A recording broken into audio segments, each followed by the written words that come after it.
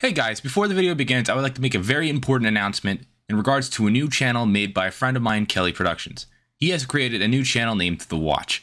It's a channel dedicated to making superhero films and miniseries of a new universe that has been created and named The Watch. And the first film is out right now. If you follow me on Twitter, Instagram, or even on this very channel, you know I've spoken about a film that I've been involved with.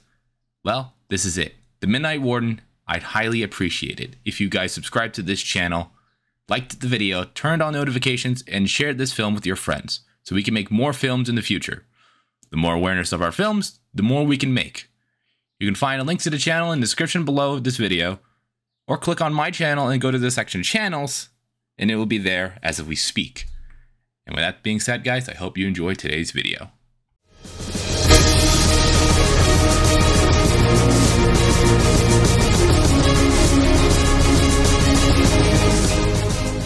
What is going on, buddy? My name is ZealetPrince. Welcome back to yet another reaction. Now today, I got another SCP video for you guys. This is SCP-306, the real flesh that hates. Frog fungus. Now, I don't know what to really expect. I'm expecting some sort of like frog or so disease that turns people into frogs. Like, I think it was SCP-800. I forgot her name. The swamp girl. I forgot her name. Or exact number, but I think it's 800 itself. It might be two other numbers that aren't 0. I don't entirely remember that, but it's been a long time since I've seen that video. But anyway, we're going to go ahead and get right into this video. Nothing really true to be said here. And started in 3, 2, 1, go. Even before she was a fully fledged doctor, Kate Barker always had a fascination for the outdoors. Growing up, being out among nature felt like she was connected to the wider world, one part of a larger whole.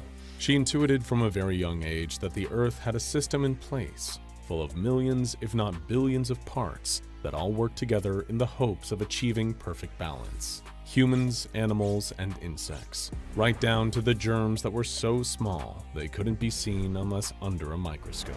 And then, of course, there were the plants, trees, flowers, and all manner of other flora that provided the world with so much more than making it look beautiful. Hold on 1 second, guys.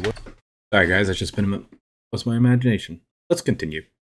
It was so much so that a young Kate wanted to devote her life to helping maintain our beautiful little blue and green planet and understand every part of it. The way she did that changed as the years went on.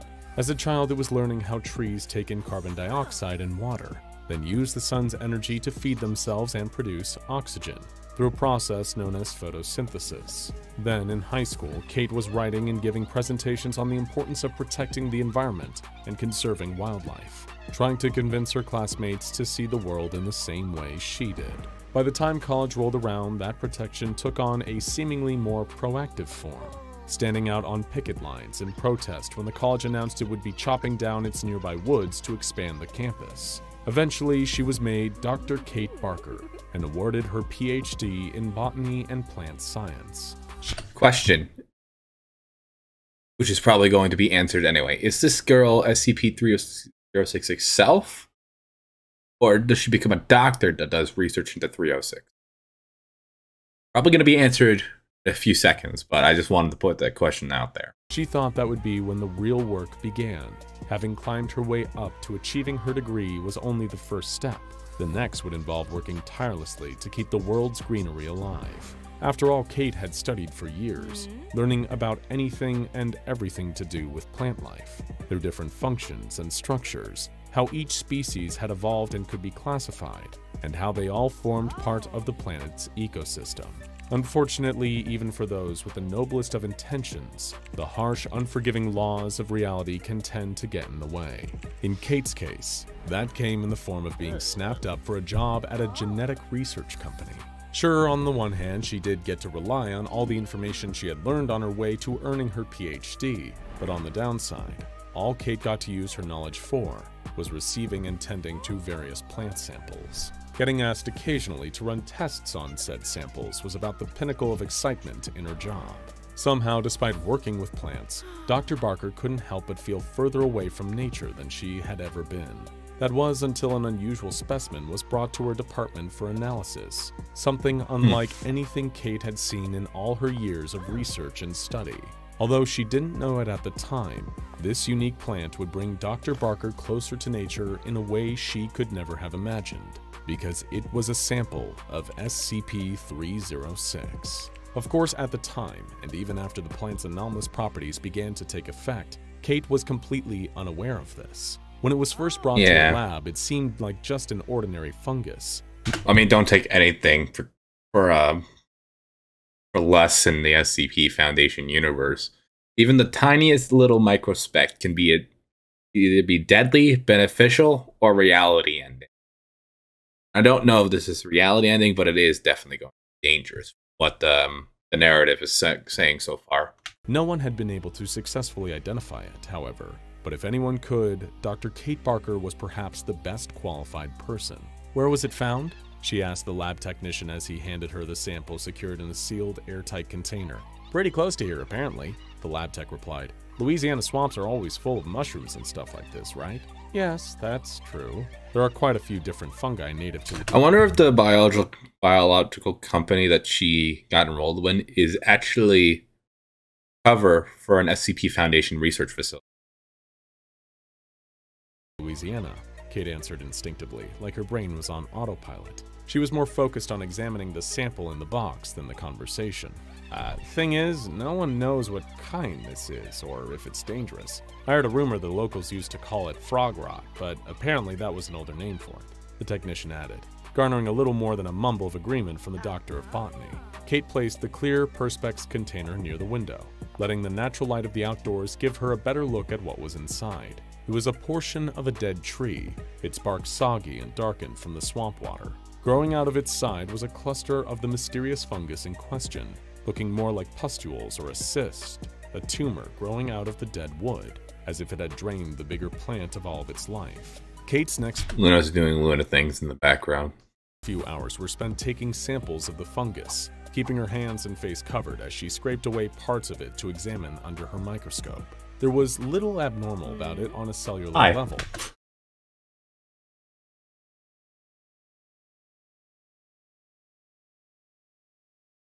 And there she goes. Nothing in testing to suggest that the sample was toxic or directly harmful. All Kate could decipher about the plant was that it was related to a certain genus of fungi, known as Trichophyton, which includes the same parasitic varieties of fungus that can cause athlete's foot, ringworm, and similar infections in humans. Still unable to I did not know that species, Kate decided to take a closer look at how it was growing. Putting the container behind a safety screen, she opened it up and began to pull apart the sodden tree bark with her gloved hands. There was definitely some kind of mass underneath the bark, what Kate initially assumed to be the wood of the tree that the fungus had taken root to.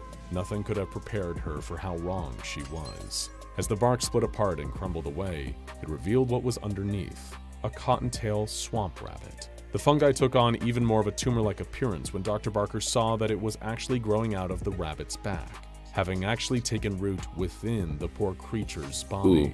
As much as the sight of it was profoundly upsetting, even a little sickening, the scientists and Kate knew that this was all just part of nature taking its course. Once she got over the initial shock, it was even a little fascinating. Her botanical expertise was second to none, and through that knowledge, she knew that more fungi grew in damp conditions, but she had never seen any genus grow from the biological matter of another organism, dead nor alive. Could this mystery species grow in any biomass, even in a human being? Worried about that possibility, Kate went to store the SCP-306 sample until further testing could be conducted. As she placed it back in the container, her hand nudged one of the fungi's bulbs, causing it to expel a wisp of tiny spores. Not that she could see them, of course. They were microscopically small, but as they... Okay, I guess my microscopic use of the word earlier actually came into play much more than I actually anticipated it to. I was just joking earlier, too, when I said that. I didn't think it was actually going to be legitimate. Drifted through the air.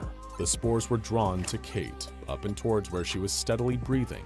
The minute the spores slipped undetected into her airway, Dr. Barker immediately began coughing, feeling a disgusting earthy tang at the back of her throat. She couldn't stop spluttering, instinctively raising her hand to cover her mouth. Her rubber gloves were still covering her fingers, coating in even more invisible residue from the fungus. Now Kate was unknowingly breathing in more. Excusing herself from work from the rest of the day, Dr. Kate Barker went home feeling sicker and sicker as every minute passed. A fever was rapidly climbing, limbs were shuddering, and still she couldn't stop coughing and spluttering as she tried to expel a foul, lingering sensation that refused to leave her throat. But those weren't even the worst symptoms. It was just the beginning, it seemed. Since the incident at the lab, and Kate still hadn't returned to her job. How could she? She felt awful and looked far worse. Large lesions had started appearing on her skin, rapidly turning into warts. Just looking at them made Kate's stomach turn, and on a few occasions, poking at them and feeling these alien lumps on her skin caused her to vomit. Every night she would go to bed, her body rapidly switching from sweltering hot, then becoming cold enough to cause Kate to shiver uncontrollably. At first it looked like the lesions were clearing, falling away from her skin soon after they had fully formed into warts. But the fleeting bit of hope that gave her was quickly wiped away when new ones started to grow in their place. This didn't just feel like the flu, or any other type of sickness for that matter. It felt painful on the deepest, tiniest level. During what little restless sleep she did get, Kate kept having nightmares about doctors looking at her cells under a microscope, watching them changing into something else. It had been over 2 weeks since she had first been exposed to SCP-306's spores, and still, she hadn't been well enough to get back to work. Each time Kate had called the Human Resources Department to inform them that she still wasn't any better, they always came out with the same advice. Drink plenty of fluids, try to eat, and keep your strength up. Dr. Barker hadn't stopped eating or drinking, albeit at a very slightly reduced rate. Her appetite had been sapped, along with most of her energy, although she had noticed that she'd dropped a significant amount of weight in an alarmingly short amount of time. 3 weeks later, Kate flicked on the bathroom light and barely recognized herself. Not only was she no longer at a healthy weight, she's literally mutating and dying on the inside and out. Something was very wrong with her skin. She had developed an abnormal pigmentation, a yellowish greenish hue, almost like she had somehow developed jaundice. But to the touch, it felt a strange, almost rubbery texture. In fact, if she hadn't felt so sick, Kate would have noticed that her skin wasn't absorbing water the way it was used to either, displaying the same type of permeability as the skin of most amphibians. 2 months had gone past, and nobody at the research company had heard a word from Kate. She wasn't answering her phone. A few of them were asked she was already dead to check on her, but she never came to the door either. None of them had any idea what had happened. They certainly didn't know about the changes that her body had undergone, and none of them painlessly either. The constant pain. She's either dead, or the SCP Foundation learned of the incident and brought her into containment before she could die. Or she's just in containment itself. Kate had been feeling had gradually built and built, until it felt like parts of her body were twisting and contorting against her will and in unnatural ways. With the grinding feeling of her bones pulling each other as they shrank, her limbs were racked with unbearable agony. At the same time, her stomach had shrunk to the point where she wasn't even able to eat anymore. The same reduction was occurring to the rest of her organs too. Heart, liver, lungs, brain, everything was getting smaller, shrinking organs imprisoned within the skeleton that was also decreasing in size. Then, one morning, the pain had seemingly stopped. After a night spent screaming in sheer agony, tears streaming down her face, Kate woke up on the floor of her apartment under a pile of her clothes. But as she awoke, she instantly noticed something. Everything looked bigger. The whole room towered above her like she had been reduced down to the size of something much smaller. She turned into a frog. She tried opening her mouth to say something, anything, but her lips couldn't form words anymore. Her arms felt strange, too, like their reach was somehow much shorter. The same with her legs that were now tucked under her body, her tiny rubbery-skinned body. SCP-306 had turned her into a frog. It took Kate almost an entire day to figure out how to properly move around, first needing a long time to emotionally process what had happened to her. If she had still been able to, she would have been sick and cried endlessly, wailing on the floor. Instead, when she tried to make any noise, a tiny croak was all that emanated from the back of her hoarse throat. But before she could find a way to leave her apartment, something else found their way in. From way down on the floor, the men in their white hazard suits looked colossal, impossibly tall. Kate tried her best to dodge between the thick soles of their heavy boots as they came crashing down towards her from above, each one having enough force behind it to crush her in an instant. She leaped out of the way of one descending boot, only to be caught mid-air in a glass container. As the lid screwed tightly shut, sealing her inside, Kate was lifted up and saw a patch of the hazmat uniforms of the men that had come to take her away. A black circle with 3 arrows pointing in towards its center and an outline surrounding it. The Foundation put her in a glass tank with 11 other frogs, each of them looking almost identical to Kate, all climbing over each other, fighting for their own space in the tiny enclosure. From the moment she arrived, Kate could see the same thing in their gaze as they could see in hers. Sadness, unmistakable even in those dark, beady little eyes. These were people, or at least they had been human beings at some point. But now anything on the outside that had made them unique, their individuality, had been taken away, and their minds had all been locked inside the same frog-shaped body as Kate now found herself in. Over the next few months, the Foundation had their scientists running a series of tests on the frogs, who were now all categorized under the collective designation of SCP-306-1. Even though she was unable to speak, Kate recognized their methodical scientific process, how they would test 1 or 2 of the frogs at a time, note the results, then change a variable and repeat the test to see if there were any changes. It was the same process she used to go through every time a new sample arrived at her lab. Watching the researchers reminded her of her old job, the life she'd worked so hard for, and was cruelly reminded that it was all and then her entire life was ruined because she came into contact with SCP-306. gone now. Nobody would ever know where she went. She'd never be able to go out amongst nature in the way that she had always loved. Kate had long since figured out the root cause of her transformation. A while after she had started to feel sick, she'd wonder if that strange fungus had anything to do with it. Seeing all the Foundation scientists and guards in their hazmat gear, only handling the other frogs with thick rubber gloves, seemed to prove her theory right, and suggested that she and her fellow amphibians were still infectious. Still, she currently had no way of communicating with the Foundation personnel about what had caused her to change, although they seemed as if they already knew. Most of the tests involved the researchers putting Kate and the other frogs into mazes or making them solve puzzles or memorizing commands. Naturally, having once been human, they all picked it up quicker than the researchers expected. From their perspective, these frogs were displaying an extremely advanced form of intelligence. Gradually, the testing progressed, and the Foundation's researchers began attempting to teach the frog specimens to read and write, all skills that they had already possessed, even if some of them needed some time to learn how to hold a pen in their new sticky fingers. Kate herself was made to complete an IQ test, scoring 127 points. Now that she had a way to communicate with these scientists through writing notes, she and the other SCP-306-1s were asked their names. So they can make awareness of who they were. That was the moment the Foundation realized what they were. These weren't just frogs, but human beings who were now trapped in the bodies of frogs. Perhaps inspired by this human-to-frog transformation, or possibly as some cruel joke, one of the Foundation researchers, who went by the name Thompson, brought in a children's book and presented it to the collection of SCP-306-1 specimens. At first, Kate enjoyed the simplicity of the stories, and it seemed her fellow frogs did as well, but gradually they all grew depressed. Maybe one of the stories featuring a prince being turned from a frog back into human form, while the 12 remaining specimens had yet to be presented with a magical cure for their condition. Or perhaps seeing something as simple as a children's book reminded some of the frogs of all they were still to do in their old lives, like starting families, and now they wouldn't get the chance. Kate and some of the other frogs began writing notes to Thompson and another of the researchers who had been feeding them, Phyllis. They did their best to be reasonable with the Foundation, but also communicate how desperately they wanted to be set free. "You have no right to keep us here," Kate wrote, under the towering stare of Phyllis and Thompson, feeling for the first time in a long while that she was actively doing something to make a difference in nature. "We need to be out in the world. We need to be free." If she had more space on the paper, she would have tried to note down suggestions of places the frogs could be introduced, where they wouldn't pose any risk of disrupting the local ecosystem.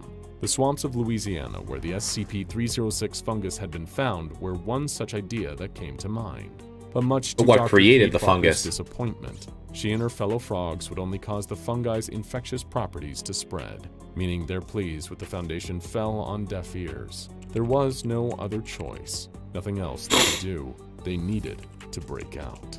As night fell, Kate organized the frogs, gradually writing out instructions for how they were going to escape, communicating with them the same way she had with the researchers. Only this time, the others listened. Even if they couldn't be human again, they didn't want to live the rest of their short lifespans being locked up and tested forever.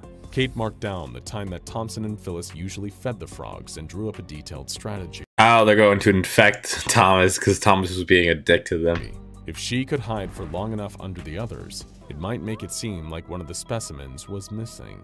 The next day, researcher Thompson and researcher Phyllis arrived to feed the SCP-306-1 specimens, accompanied by security guards as always. While her colleague went to collect the feed for her to administer, Phyllis did a count of the frogs. 11. She counted again, only to get the same result. There was one missing. As she leaned closer to the tank, Kate trusted her fellow amphibians above to follow the plan. In a flash, the mass of frogs had leaped from their containment and pinned Phyllis to the ground as one.